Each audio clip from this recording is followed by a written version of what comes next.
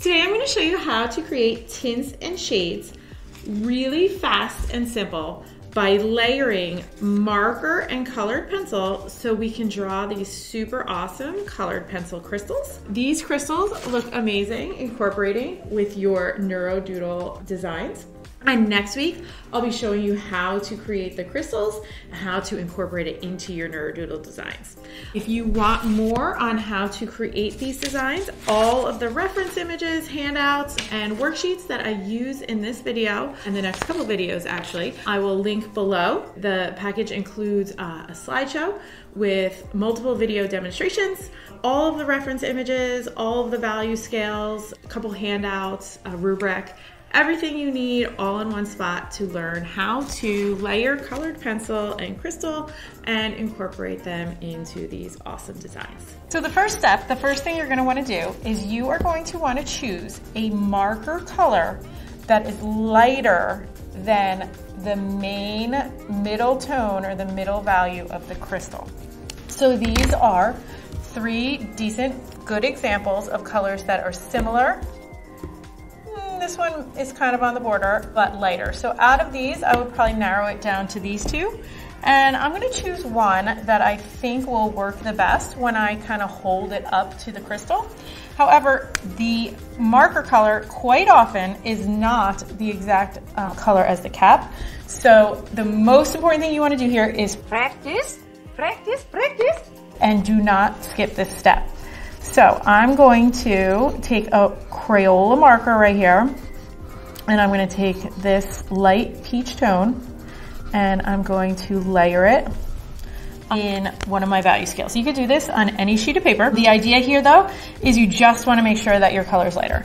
Then I'm also going to practice with this lighter pink one and see which one I like the best. Oh yeah. Okay, so step 2 would be to choose your colored pencil colors. So we are going to choose 3 analogous colors. Analogous colors are colors that are close to each other on the color wheel. We're going to choose 3 analogous colors that we think best make up the middle value of the image or the crystal that you're going to be shading. So you need your 3 analogous colors that match the color of the crystal. Then you're going to need 3 darker cool tones to help us build up our shadows, and we'll learn more about that later, but we just want to have our colored pencils handy. And then the last color you're going to need is a white colored pencil, and you are ready to go. I'm ready. Step 3. Now we're going to experiment with 2 different options here. This is just the practice to see which one we like the best to build up. We're just practicing to get our middle value of the image that we're going to draw. So with your colored pencils, you're going to lightly, in very thin layers, use your 3 analogous colors. We're going to use super short strokes and a circular motion and very thin, light layers with a super sharp point. And we're going to layer the colored pencil right over the marker for both of these, and we're going to see which one we like better. Okay, so you could see both of these gave me some really nice results, but I think I actually like the Crayola one better. So now the next step is you're just going to practice, and just a heads up, when I did this with my students, and if you're doing this yourself, you're going to be tempted to skip this step. I had a lot of students coming up to me like with different markers and saying, is this right? Is this the right color, before they even practiced? But I just kind of showed them that even I don't know if it's right. I have to practice first and test it just to make sure that the color combination is going to work. So this here is a combination of these 3 colors, and I think it worked beautifully, but you really just need to test it to find that perfect color combination. Okay, so now since we know we love this color combo, now we're just going to practice getting our shadows real quick. So you're going to start again with that same marker color as your base, and see how quickly that marker just goes on. And on and on and on and on. If you were doing this base with colored pencil, it just takes a little bit longer. So I like using the marker, especially with beginners, just because it really speeds up the process. Okay, Okay, so before we go on and I show you how to create your darker values the correct way, I just want to show you how your students, or if you're new to this, are probably thinking the right way to get darker values is. It's common and it's kind of intuitive to think that the harder you press or the darker color that you choose is the right way to get those darker colors. So your beginners are going to want to do something along the lines of this, pushing hard, maybe even choosing like a darker red tone to make their color darker. But as you can see, this, even if you layer your colors, you'll get a much brighter, yes, it is a darker value, but it doesn't have that lower intensity shadow tones.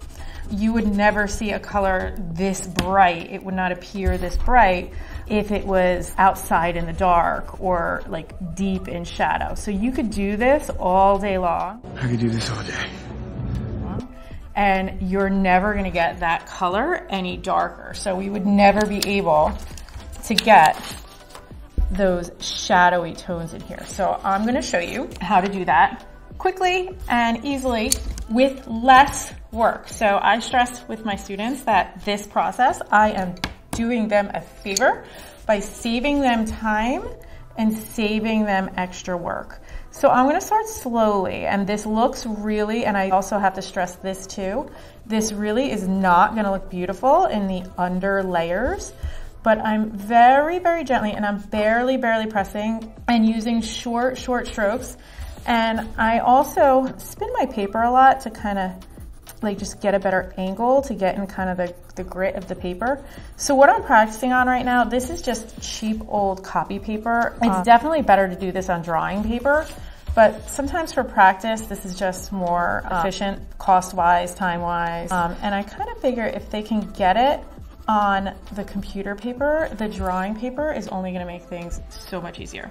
So whenever you layer your cooler, darker tones underneath the same three colors, so we're always gonna use these same three colors layered over everything in our value scales and in our crystal, it's going to lower the intensity of the color. So I'm just gonna leave that right there, and you could layer, I wouldn't go too dark at first, you can always add more. Also layering a little bit of the violet underneath. And I'm just gonna show you, just for time's sake, one that's already done. So you could see here how by adding some more of these darker tones kind of underneath, like over here I added some darker values to get this one a little bit darker. Super slow and gentle, but I'm really trying to find that perfect color combination. But see how not right? A lot of students will get turned off because it looks ugly. But I tell them they have to go through the ugly phase. Ugly face, dumb breath. And it is just part of the process. And I show them my video and really like point to the fact that this does not look good. So when yours doesn't look good, do not judge yourself and don't quit, because it is not the end of the process. Okay, and then the next step is just like we did here, you're gonna layer all three of the colors you use here right over your cool tones, and this is how it comes out. So you could see, to get your lighter values, you just layer a little bit of white over your same color that you used. You layer a little bit of white, and then the same three colors, you just don't press as hard.